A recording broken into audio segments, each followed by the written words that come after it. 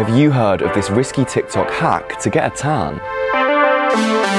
Moisturiser and water, apparently the only two ingredients you need for a beaut tan according to a viral video on TikTok. It involves mixing them both together and then using that mixture while sunbathing to get a sun-kissed look. The hack first appeared on TikTok.